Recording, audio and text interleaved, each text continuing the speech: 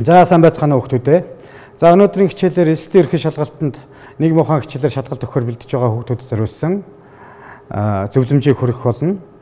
За нийгмийн ухаан хичээл бол харьцангуй олон шалгуулагчид шалгалт өгөхөөр сонгодог ийм хичээл. Тийм учраас бас тодорхой мэдээллүүдийг өгөхөөр бэлтгэлээ. За энэ хичээлийн агуулгын хүрээнд бол сэдв даалгавар боловсруулдаг суурь баримтчиг болох билтгэх мөн нийгмийн ухаан хичээлийн шалгалтын үр дүнгууд зарим онуудын үр дүнгууд. За эдгээр үр дүнгээс шалтгаалсан зарим одоо шалгуулагчдын гүйцэтгсэн даалгаврууд дээр жишээ даалгаврууд дээр ажиллана. За энд бол энэ 2019 оны өнгөрдөг жилийн нийгмийн ухаан хичээлийн ерөнхий бүлэгбэрийн тарагдж байна. За энэ ерөнхий бүлэгбэрээс хүүхдүүд бол хэд хэдэн мэдээлэл авч болно. За тухайлбал энэ дээр шалгалтын үргэлжлэх хугацаа байна. За даалгаврын тоо байна, тийм ээ. Нэгдүгээр хэсэг 56 даалгавартай, хоёрдугаар хэсэг бол харгалзуулах даалгавар 4 даалгавартай байдаг. За мөн одоо юуны тухайн нийгмийн ухаан хичээлийн агуулгуудаа бол нэг үрчлэн оруулж өгдөг. За нийгмийн ухаан хичээлийн хувьд бол үндсэн 6 агуулгатай байгаа. Хүүхдүүд бүгд мэдж байгаа. Энэ маань юу гэхээр нийгмийн харилцаа, соёл, эдийн засаг, улс төр эрх зүй, олон улсын харилцаа гэсэн эдгээр агуулга нэг үрчлэн зааж өгч байгаа юм. За эдгээр агуулгад харгалзах танин мэдхийн төвшнүүдээ мөн байршуулж байгаа. За энэ танин мэдхийн төвшнүүд гэдэг маань Блумын таксономийн танин мэдхийн 6 төвшний эхний 4 төвшнөр ерөнхийдөө сэдв даалгавар боловсруулдаг. За тэгээ одоо мөн эдгээр даалгавар төсвөрийн жигд дархалттай байршуулсан байгаа. Одоо эндээс харагдж байгаа сэргээ санах төвшин гэхэд бол 20% нийцлэн, ойлгох төвшин дээр 30% эзлэн, хэрэглэх төвшинд бол 30% эзлээд, задлан шинжлэх төвшний даалгавар бол 20% байхаар.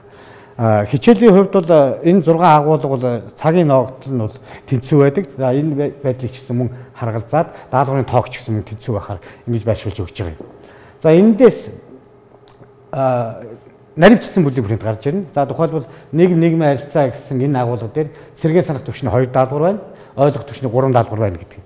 Үүнийгээ одоо наривчсан бүлэгбэрэнд рүү яаж буулгаж байгааг та бүхэндээ харуулъя. За одоо энд харагдаж байна тийм ээ. За нийгмийн харилцаа гэдэгтээ сэргээ санах төвшний 2 даалгавар маань хувь хүний үйлдэл ба нийгмийн бүтэц гэсэн агуулга дээр нэг нь ногдож байна. Нөгөөх нь нийгмийн давхраачлалын хэм маяг гэдэг дээр нөгөөх нь ногдож байна. Ойлгох төвшний 3 даалгавар нь болохоор нийгмийн судлах онолын хандлагууд, нийгмийн давхраачлалын хэм маягууд, давхраачлалыг судлах онолын хандлагууд гэсэн агуулгууд дээр мөн ингээд дарахад байршаад ингээд явдаг. За тэгэхээр бол энэ дэлгэрэнгүй бүлэгбэрийн энэ наривчсан бүлэгбэрийнтэг бол сэдв даалгавар зохиож байгаа багш нартаа зориулж гаргаж өгдөг. Ерөнхий бүлэгбэрийнтэг бол хүүхдүүдэд олон нийтэд зориулж нээлттэй тавьж байгаа. Тэгээ энэ наривчсан бүлэгбэрийнтийг даалгавар зохиож байгаа багш нартаа гаргаж өгдөг нь бас тодорхой нууцлын шаардлагач бий. Мөн даалгаврынхаа одоо хүндрэл тохирцыг жилийн жилд одоо нэг төвшөнд авч явах бас бодлоготой ч холбоотой байгаа юм. За эндээс ахаад цаашлаад нийгмийн харилцаа, соёл, эрх зүй, эдийн засаг, улс төрийн энэ агуулгуудын маань гүйцэтгэлүүд сүүлийн жилүүд ямар байсан бэ гэдгийг цаашаад уламжлаад явъя. За энэ 2017 оны үр дүн байна. За энэ 2017 оны үр дүнгээс харахад бол 6 агуулга маань энэ улсын хэмжээний дунд үзүүлж байгаа 6 агуулга маань нийгмийн харилцаа бол 39.9% байна. За хамгийн сайн гүйцэтгэлтэй бол соёл агуулга бол 46.4% гүйцэтгэлтэй гарсан байна. За хамгийн бага гүйцэтгэлийг бол улс төр арчил агуулга дээр хүүхдүүд маань хамгийн бага гүйцэтгэлтэй дүгнэгдсэн байна. За нийгмийн ухаан хичээлийн хувьд бол энэ 6 агуулга дотгошоо их олон наривч задардаг. Энийг та нар бүгд мэдж байгаа. 2017 оны хувьд бол нийтдээ 57 дэд агуулгын буюу одоо дэд сэдвийн даалгавар боловсруулж орж ирсэн. За эдгээр 57-оос бол хамгийн бага гүйцэтгэлтэй 12 дэд агуулгыг энд харуулсан байна. За энэ 30-аас доош хүн гүйцэтгэлтэй. За энэ дээр бол сонирхлын бүлэг гэдэг улс төр ардчлал агуулгын маань сонирхлын бүлэг гэсэн энэ сэдвийг бол 30% гүйцэтгэлтэй байна. За бүр хамгийн одоо нийгмийн гажууд буюу одоо нийгмийн харилцаа агуулгын маань нийгмийн гажууд гэсэн сэдв бол 15% гүйцэтгэлтэй байх чад. Энэ бол улсын хэмжээний гүйцэтгэл 15% байна гэдэг. За 2018 оны үр дүнгуудыг харъя. 2018 оны үр дүнгуудыг харахад бол соёлын даалгаврууд бол харьцангуй өндөр гүйцэтгэлтэй байна. 58.32. За бараг 60-д өгсөн байна. За олон улсын харилцаа агуулгын даалгаврууд бол 41.89% гүйцэтгэлтэй байна. За бусад агуулгууд дээр бол харьцангуй жигд гүйцэтгэлийг үзүүлсэн байна. За 2018 оны дэд агуулгуудын үр дүнд харагдж байна. За мөн хамгийн сул гүйцэтгэлтэй агуулгуудыг шүүж харуулсан. Олон дэд агуулгууд орж ирдэг. За энэ 18 оны хувьд бол шүүх хүний эрхийг хамгаалах баталгаа агуулга 28% гүйцэтгэлтэй, иргэн татвар төлөгч агуулгын даалгаврууд 22.8% гүйцэтгэлтэй гарсан байна. За 17 оны даалгавруудыг бодвол харьцангуй гүйцэтгэл арай өндөр байгаа нь харагдаж байна. За энэ бол яг тухайн жилийн даалгавар боловсруулж байгаа багш нарын тавилттай бас холбоотой байдаг. За юм байна. За цаашлаад эдгээр дэд агуулгуудаас жишээ даалгавар руу ажлын төмөөрөө.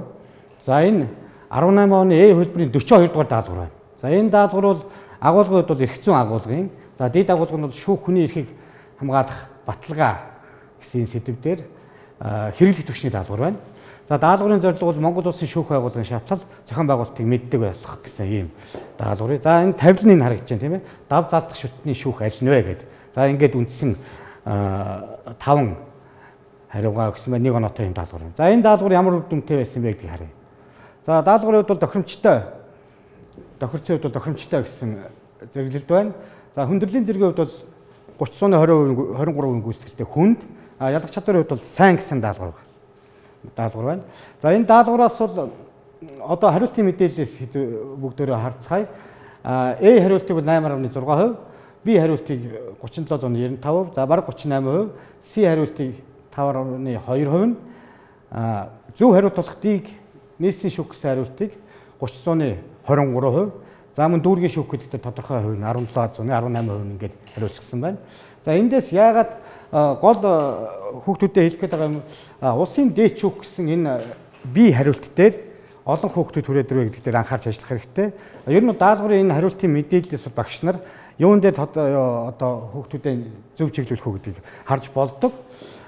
Шүүх шатлал бол анхан шатны шүүх, дав заалдах шатны шүүх, хяналтын шүүх гэсэн Монгол улсын шүүх байгууллагын шатлал ийм шатлалтай байдаг. Асуулт өөрөө дав заалдах шатны шүүх аль нь вэ гэж асуулт өөрөө зохиогдсон байхад улсын дээд шүүх мөн зөв юм аа гэж ингэж хариулдаг байна. Шүүх шатлалын тухай ойлголт бол шалгуулагчдад бас харьцангуй сул байгааг харуулж байгаа. За дараагийн даалгавар руу орцгоё. За энэ 18 оны A хөлбөрийн 44 дугаар даалгавар байна. Эрх зүйн агуулгын даалгавар, иргэн татвар төлөгч гэсэн ийм даалгавар байгаа. Даалгаврын зорилгын хувьд татвар бүрдүүлэлтийн арга хэлцийн талаар мэддэг болох гэсэн ийм зорилготой даалгавар. За даалгаврын тавилыг хараарай хүүхдүүдээ. Тавилын хувьд бол хувь хүний орлогын албан татварын тухай хуульд зааснаар татварын хөнгөлөлт эдлэх нөхцөл шаардлагыг хангасан иргэн аль нь вэ гэсэн ийм асуулт байна. За энэ асуултаа хариултуудаа хүүхдүүд сайн хараад аваад урт тексттэй байна. За мөн хөнгөлөлт гэдгийг бол багш нь улаанаар будчихсан байгаа. Тэрнийг бас анзаараарай. Эргээд шинжилгээнд дээр ярилцгаая. За A, B, C, D, E гэдэг ингээд тус үр дээрээ жишээнүүдээ өгчихсэн байна. За одоо шинжилгээр үгээ шилжиж оръё. За эндээс хариултын төрлүүд нь харагдаж байна. A хариултан дээр маш өндөр хувьтай хариулсан байна. 63.73%. Иргэн Б хөгжлийн бэрхшээлээ улмаас хөдөлмөрийн чадвараа 60%-аар алдсан боловч хуваарь хөдөлмөр эрхэлж орлого олдгоо гэдэг ингэж явж байгаа. Асуулт маань ийм шүү дээ. Хувь хүний орлогын албан татварын тухай хууль зааснаар татварын хөнгөлөлт эдлэх нөхцөл шаардлагыг аль нь хангасан иргэн Б гэж. За энэ дээр 63%. Зөв хариу болох D. Иргэн энэ нэгэн компанид менежерээр ажилладаг. Түүний том хүн энэ жил их сургуульд ийсэн суралцж байна. Энэ хувьяасаа сургалтын төлбөрийг төлсөн гэдэг. Энэ зөв хариулт байна. Зөв хариулт байна. Тэгэхээр энэ дээр B, C, E гэсэн эдгээр дээр бол ерөнхийдөө хариулт бол бага хэмжээгээр тарсан байдалтай. A хариулт дээр бол олон хүүхдүүд зөв гэж үзсэн байна. За тэгээ эндээс бол яг гол анхаарах юм юу вэ гэхээр би өмнөх юун дээр хэлсэн энэ хөнгөлөлт гэдэг улаанаар бодчихсныг хүүхдүүд нэлээд анхаарах шаардлагатай. За энэ үзэлтүүдийг харуулж байна тийм ээ. Тохиромжтой даалгавар хэрнээ хит хүнд төвшний ялгах чадварын индекс бол муу гэсэн үзэлтэй гарсан даалгавар байна. За энэ хөнгөлөлт гэдэг ойлголтыг тэр хүүхдүүд ерөөсөө энд л ач холбогдол өгөөд за тэгээд мөн даалгаврын асуултанд хөгжлийн бэрхшээлийн улмаас гэдгийг энэ тодтоход өгчингүүд ерөнхийдөө хариултын олон хувь ишээ шилжиж байгаа. Хөнгөлөлт чөлөөлөлт гэсэн татвар бүрдүүлэлтийн хоёр механизм байдаг гэдгийг хүүхдүүд ялгахгүй байгааг энэ даалгаврын үр дүн харуулж байгаа. Тэгэхээр бол энэ татвар бүрдүүлэлтийн механизм дээр бол хөнгөлөлт чөлөөлөлт гэсэн энэ ойлголтуудыг бас ялгадаг байх шаардлагатай харагдаж байна. За ингээд шалгуулагчдад бага хэмжээний зөвлөмжийг өгье. За зөвлөмжийн эхнийх нь бол нийгмийн ухаан хичээл дээр үзэж байгаа агуулгуудын учир үндэс хоорондын холбоо хамаарлыг нарийн ойлгох хэрэгтэй. Ер нь бол нийгмийн ухаан хичээл бол өөрөө их өргөн агуулгыг хамардаг юм хичээл. Тэгэхээр бол хоорондын холбоо хамаарлыг нэлээд харж явах шаардлагатай. Тодорхой сэдвийн хүрээнд боловсруулж байгаа энэ даалгаврууд бол нийгмийн үзэгдлийн элдв үзэгдлүүдийг одоо жишээлж даалгаврыг боловсруулж оруулж ирдэг. Өөрөөр хэлбэл номын үгээр төдийлөн боловсруулдагг бас сайн анзаарах хэрэгтэй. Тодорхой нийгмийн жишээ баримтуудыг татаж оруулж ирж байгаа. Энийг бас хүүхдүүд нэлээд анхаарах шаардлагатай. За нийгмийн шинжилгээ ухааны олон урсгал чиглэлийн үндэслэгчдийг нэрлэх, ялгах даалгаврууд бол сул гүйцэтгэлтэй байдаг. Ер нь бол шүүмж бий, цээжсэн мэдлэг шалгаад байна гэдэг. За энэ шүүмж яг тодорхой хэсгийг хэлдэг л дээ. Гэхдээ л тодорхой нэг урсгалыг ямар сэтгэж үндэссэн бэ гэдгийг бол одоо шалгах шаардлага бол бий юу гэвэл бий. Учир нь бол мэдлэг гэдэг бол хүний аливаа хүний мэдлэг гэдэг бол цогцоох шаардлагатай. Тийм учраас сэтгэгчдийн усыг асуусан ийм даалгаврууд цөөхөн тохиолдолд бас орж ирдэг. Гэхдээ гүйцэтгэл сул байгаа гэдгийг анхаарах хэрэгтэй. За сонгох даалгаврын буруу хариулт шалгуулагчдад үнэмшилтэй санагдах үйс. Өөрөөр хэлбэл одоо үнэмшилтэй санагдах харагдах үүрэгтэй. Энд учраас даалгаврыг дахин нэг уншиж ойлголтууд болон баримтыг эргэн нэгтгэх шаардлагатай. Ойлголтууд нь баримтыг эргэн нэгтгэх шаардлагатай. Өөрөөр хэлбэл зөв юм шиг буруу хариултууд бол тэтэргүй орж ирж байгаа. Тэгэхээр энэ дээр бол нэлээд одоо нэгтний ба хандараа гэдгийг хэлж байна. За эсдийн эрхчлэлт бол уралдаан шалгалт. Энэ бол танил бас тавилттай өмнө тохиолдож байгаагүй ийм даалгаврууд бол орж ирнэ. Шинээр зохиогдоод орж ирж байгаа. Иймд бол бэлтгэл сайн хангах нь чухал юм аа. За ингээд эсдийн эрхчлэлттэй холбоотой мэдээллүүдийг энэ эдгээр их сурвалжуудаас авч болно. За эцэг юм ингээд манай үнэлгээ төвийн сайт байна. Эндээс жишг даалгавруудыг авч болно.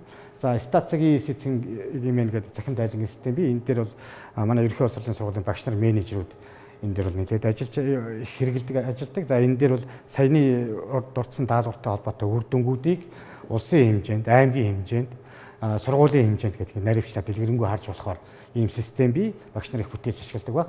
За мөн даалгаврын сан айтем банк цагийн эцэг маань гэдэг эндээс харж болно.